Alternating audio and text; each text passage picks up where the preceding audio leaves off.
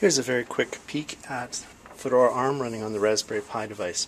The Raspberry Pi is a $35 computer, and Fedora ARM works rather well on it.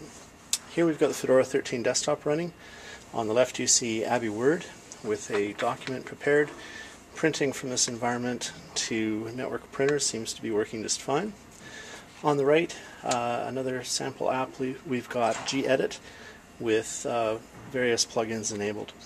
So these plugins include a terminal, Python console, file manager, and so forth. For those of you interested in some of the details, here's something that might fill those in for you.